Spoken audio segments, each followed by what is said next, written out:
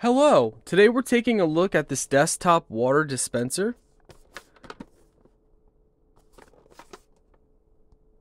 Presentation is very nice. You got your little manual in here. Your how-to guide kind of on here as well. Go ahead and connect your water line to the back like this. This part is going to go in your water or your whatever you guys are using. It does come with a little cap here as well, because this is going to be what pulls in the water itself.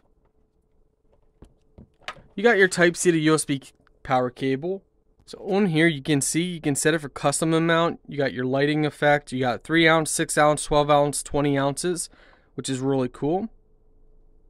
Go ahead and take your spigot end here, and we're going to place this down in here, and you can kind of turn it a little bit. So okay, we're going to go like this. So we're going to turn it this way. You're going to see the lock and unlock position. Push it down, then turn it towards you, just like that.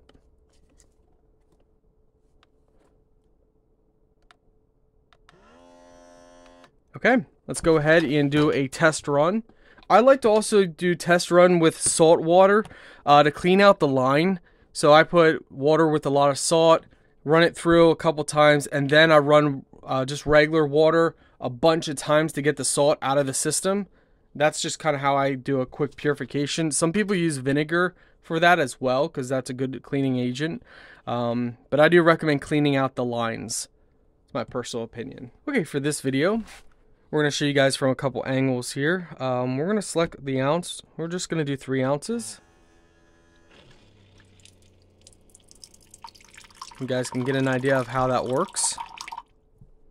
So just like that. Now, as you guys can see, there is some stuff inside the line. Well, you might. Okay, you see that white? See, this is why we do that. There's definitely some stuff inside the line, and this is why we go through and clean out the line from all the gunk and stuff that could be inside.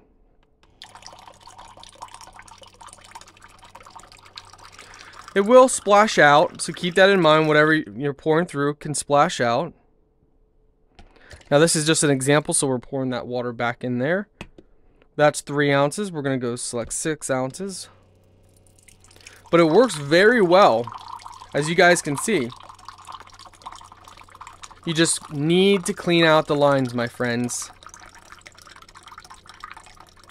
But it does splash out everywhere. That's the only downfall if you use a short glass like this.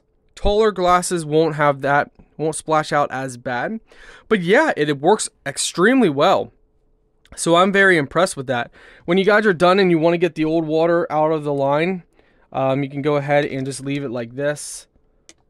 And we're going to go and empty that over here. Run this through.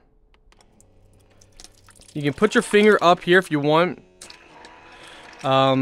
But this is just getting it out of the line. And you can help it by lifting it up like this. Just kind of get everything out of the line. You can shake it up a little bit. I'm going to do it again. Just to try and get everything out of the line. I've seen people use this with coffee as well. Already made coffee, like cold brew. But yeah, there we go. We should have most of it out of the line. Let's do 20 ounces, just to see if we can get anything here.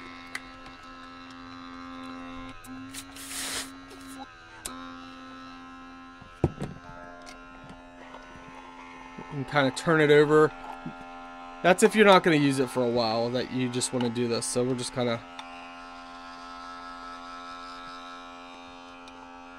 Okay. Yeah, works great.